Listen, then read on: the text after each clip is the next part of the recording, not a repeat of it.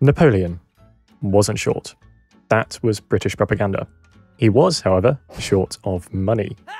That too was thanks to the British. Monsieur Bonaparte had his eyes on France's eternal enemy and hoped to finance a military that could finish them off once and for all. Best of luck with that, I'm sure it'll go swimmingly. He'd also recently spent a lot of money losing the French colony of Saint-Domingue to a slave revolution. The newly free slaves would go on to establish the country of Haiti, setting out into the systematically hostile and racist world of 19th century diplomacy. Best of luck with that, I'm sure it'll go swimmingly. But right now, in the present, 1803, Napoleon's wholly in need of some molions. Luckily for him, France owns a massive piece of land that's lying around not doing very much. Oh, sorry, forgot to change the slide. It's called Louisiana, and no, not that one. Because we're in the era when Europeans could draw lines on a map to claim half a continent they'd never even visited, French Louisiana actually refers to this enormous blob of North America. The French hadn't explored most of it, but it was theirs. Hey, screw the natives, right? With the loss of Saint-Domingue, Louisiana's strategic importance to France had dwindled. That and a host of other diplomatic problems made Louisiana more of a liability than anything else. So why not simply sell it to make a quick buck?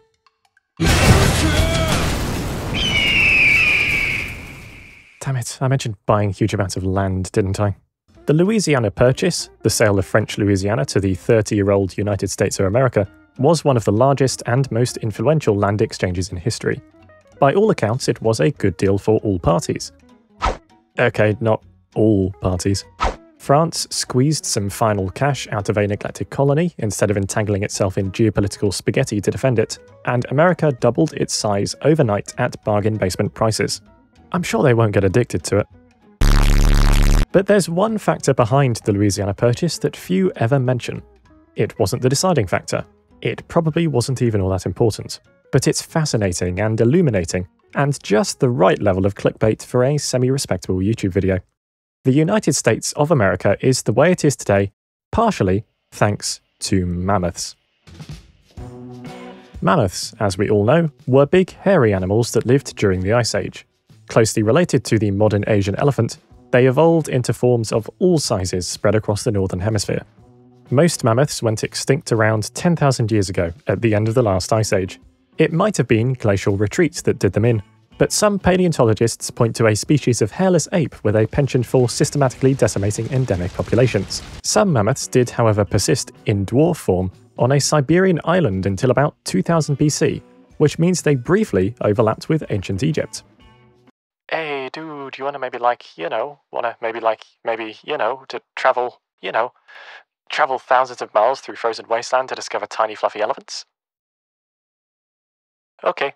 Fast forward several millennia to a plantation in South Carolina, circa 1725, where a group of slaves had unearthed the colossal bones of an unidentified creature. The plantation owners insisted they must have come from some beast that perished in Noah's flood, but the slaves, originally from Angola in the Congo, recognized them as elephant teeth. Naturalists soon agreed, even if they didn't exactly give appropriate credit for the discovery, and, comparing with fragments from Siberia, determined the teeth once belonged to mammoths. From that point on, Americans were practically tripping over mammoth fossils, and the higher the bones piled up, the higher the profile they attracted. Top of the mammoth pile was one Thomas Jefferson, founding father, future president, nickel model, and, throughout it all, completely obsessed with mammoths. He wrote about mammoths, he begged people to send him mammoths, he babbled about mammoths to anyone who would listen. Look, Lin-Manuel Miranda, I've never asked you for much, but if you could find it in your heart to do one thing for me, one tiny itty-bitty thing, just a remake of Hamilton where Jefferson mentions mammoths every other line? Please? Sorry to interrupt, quick point of clarification. The fossils Jefferson and his contemporaries thought were mammoths were in fact mastodons, that other type of Ice Age elephantiform. Mammoths ate grass, mastodons ate leaves. Very different. But Jefferson and the rest of the world at the time called them mammoths, so I shall follow and continue with that name. Alright, pedantry over. Jefferson's love for nature extended beyond mammoths. He once received and examined a fossil with enormous claws on its feet, and days after assuming the vice presidency under John Adams, he addressed the American Philosophical Society regarding the fossil, identifying it as some gigantic mammal. He gave it the name Megalonyx, meaning large claw. Though Jefferson speculated that it might be a lion, today we know Megalonyx as a giant ground sloth. Tempting as it may be to paint Jefferson's work as science for science's sake, he had ulterior motives. To understand them, we must though return to France. Meet the Comte de Buffon, nobleman, naturalist, and owner of an endlessly mockable name. Even so, he was one of France's foremost thinkers and held incredible sway over the European populace. And he did not like America. In his Histoire naturelle, Buffon proposed the theory of American degeneracy, claiming animals and people native to the New World were smaller and weaker than their Old World counterparts, and that those who migrated to the New World would tend towards the same reduction in greatness. He said this was because America was a land of swamps and marshes and dense forests, and generally cramped and wet and unimpressive landscapes. And of course, a bit rich coming from a country whose national animal is a chicken. Despite the obvious flaws in his argument, Buffon found many supporters. Even heavyweights like Kant and Hegel echoed his sentiments.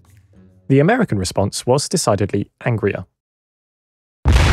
Jefferson in particular knew this was more than simple mudslinging. The soul of his country lay in the balance. If Buffon's ideas prevailed, then America, much like Haiti, would be shunned by the rest of the world and their prejudiced attitudes. All the Founding Fathers' work designing a free country from scratch would be undone by one annoying Frenchman. America needed to prove that it deserved to exist, that it wasn't a worthless land of feeble creatures.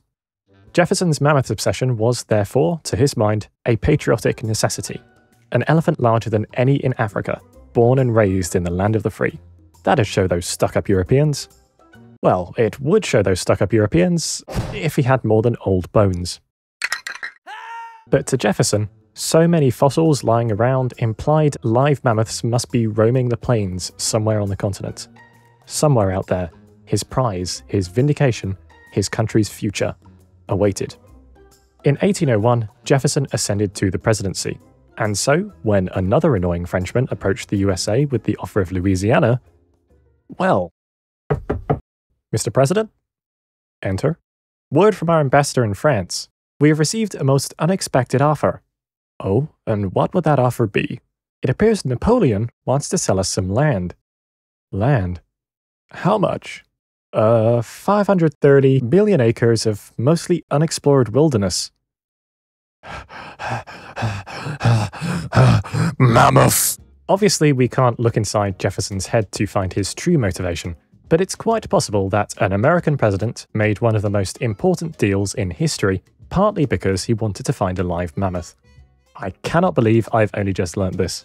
Equally as ridiculous, and another new favourite fun fact, were the parallel scenes behind the French camp's deliberations. Napoleon's brothers objected to the Louisiana Purchase, and barged in to argue with the first consul while he was bathing, prompting a fully naked Napoleon to splash them so much that they shut up. This is completely true. With the Louisiana Purchase secured, Jefferson dispatched Lewis and Clark to scout the vast open spaces he knew must hold entire herds of elephantine beasts. Sure, they had other jobs, little things like making maps and beating Europeans to unclaimed territory, but it was the mammoths that Jefferson truly wanted. Incidentally, Napoleon too enjoyed sending scientific expeditions to newly acquired lands. For his campaign in Egypt, he bought a scholarly entourage, which included the mathematician Joseph Fourier. But when Napoleon abandoned Egypt, he left Fourier behind. The mathematician then became addicted to heat in the sweltering country, eventually developing the mathematical theory of heat transfer, which in particular revealed that all periodic functions are sums of possibly infinitely many sine waves having frequency at integer ratios of the fundamental, which is the basis of the technology currently projecting my voice into your ears, and apologies, I appear to have veered wildly off topic. Damn, and I was doing so well staying tight and focused. What's this video about again? Oh yeah, mammoth cheese. A year prior to the Louisiana Purchase, John Leyland, a Baptist preacher from Massachusetts, took it upon himself to honour the newly sworn-in president and his love of giant things by presenting him with a most unusual gift. He persuaded the woman of his congregation to prepare an enormous wheel of cheese made from the milk of 900 cows. Then this legend, this mad lad, this absolute Jeffer simp, personally escorted the cheese on a 3-week journey via sleigh, barge, and wagon to Washington, D.C. Onlookers were astonished, and by the time Leyland reached Washington, the press were thoroughly lampooning the whole thing. One paper joked that bakers in New York were preparing an appropriately proportioned loaf of bread to go with it. Another, aware of Jefferson's fondness for mammoths, called it a mammoth cheese, and the name stuck. Jefferson himself seems to have taken to it, naming its storage room in the White House the Mammoth Room. Owing to its immense size, the mammoth cheese remained in the Mammoth Room for at least 2 years, providing occasional sustenance to banquet goers until it putrefied and was thrown in the river. The mammoth cheese is the first recorded use of mammoth as an adjective meaning big, and the staying power of that idiom about sums up everyone's excitement at the time. Some captivated soul even wrote a poem called Ode to the Mammoth Cheese. I swear I'm not making this up. Okay, I know I said I only required one favour from you, Lin-Manuel Miranda, but I also desperately need you to set this poem to the fattest beat of the 19th century. You know the Mammoth Cube meme? Well, move over, Mammoth Cube. It's all mammoth cheese now. Cheese, James Madison. Mammoth cheese! Ode to the Mammoth Cheese gets right to the core of Jefferson's mammoth fixation, with revealing lines such as superior far in smell, taste, weight and size to any ever formed 'neath foreign skies.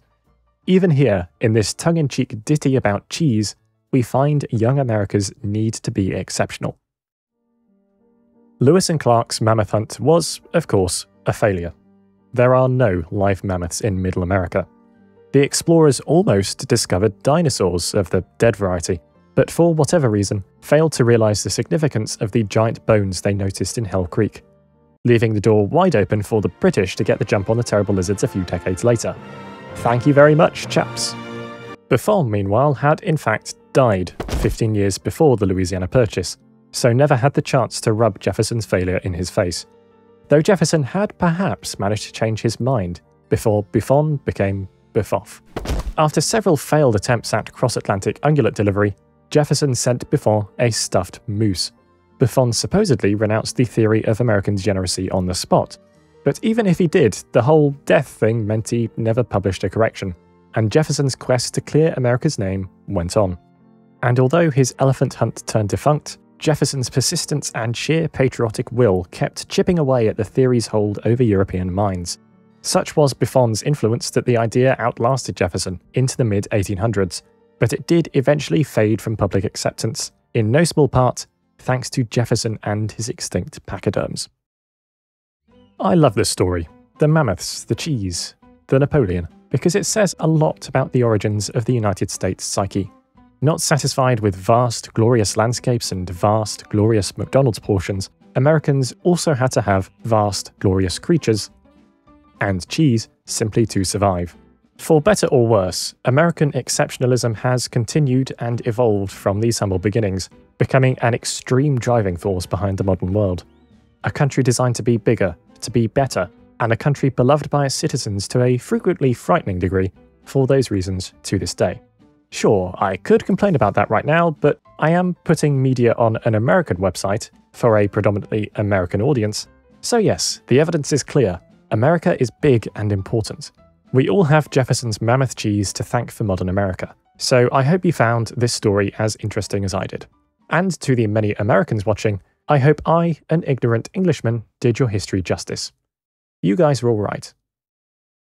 At least you're not the French.